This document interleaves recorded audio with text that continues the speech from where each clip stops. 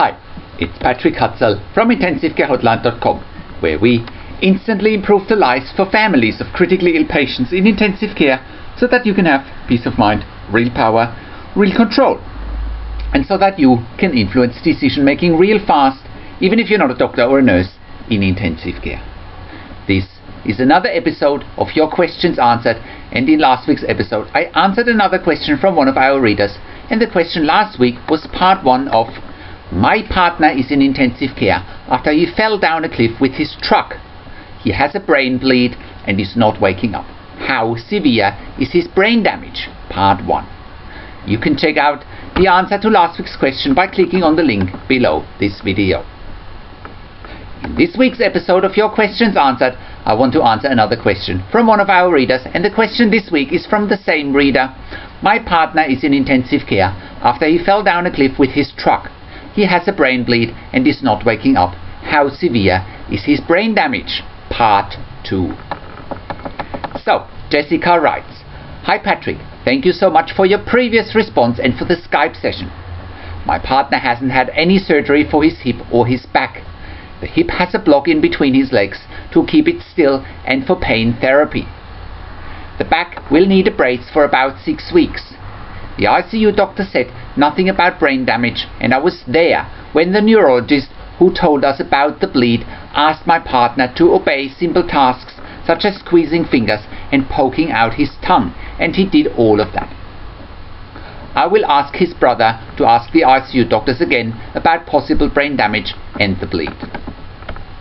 He still has the breathing tube in, and they're all saying that he'll stay on the ventilator at least for a few more days until he's more settled. I appreciate all the links to the articles you've sent as well, and everything else on your website. I have also told my partner's brother about your website. Do you think my partner will need intensive care for a long time? 4 weeks maybe? We are at 9 days today. You are providing such a great service. I'm so appreciative. I'll be in touch when I find out more about the CT scans. Another question that I have is that I heard somewhere patients who are induced in a coma in ICU have terrible ongoing nightmares. Is that true?" Many thanks from Jessica. Hi Jessica. Yes, intensive care patients can have terrible nightmares during or after they stay in intensive care, especially if they have been induced in a coma. Most of the time they don't remember much of their ICU stay though. Check out this article or video again for more clarity. Does my critically ill loved one in an induced coma or with a head injury feel my presence? You can find a link to this video and article below this video in the written version of this blog. You can also check out icusteps.org, a UK-based support website for ex-ICU patients. It's good to hear that your partner is following simple commands. That could be a sign of him having no brain damage. I can't give you an exact time frame for how long your partner will be in intensive care. However, it sounds like you should plan at least for a good couple of weeks. He needs to clear up his pneumonia first, and they need to manage his withdrawal from alcohol as well. Being critically ill in intensive care means being patient and taking 1 day at a time.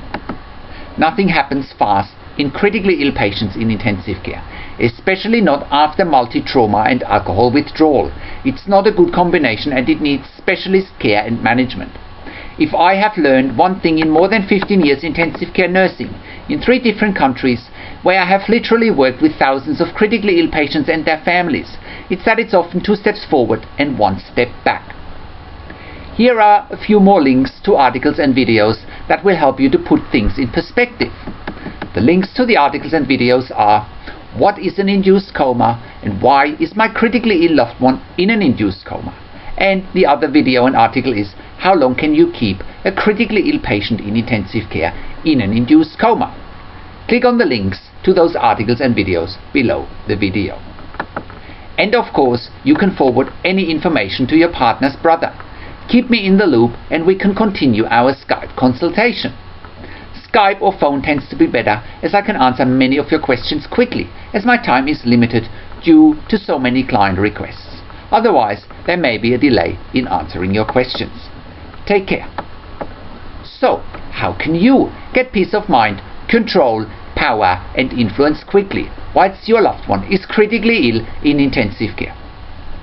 You get to that all-important feeling of peace of mind, control, power and influence when you download your free Instant Impact Report now by entering your email below. In your free Instant Impact Report, you learn quickly how to get peace of mind, real power and real control, and how you can influence decision making fast whilst your loved one is critically ill in intensive care.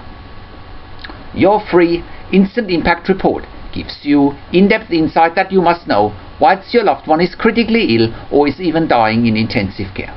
Sign up and download your free Instant Impact Report now by entering your email below.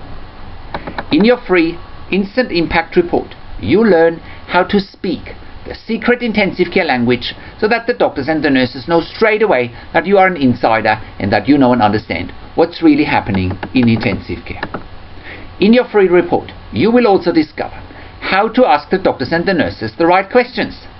Discover the many competing interests in intensive care and how your critically ill loved one's treatment may depend on those competing interests.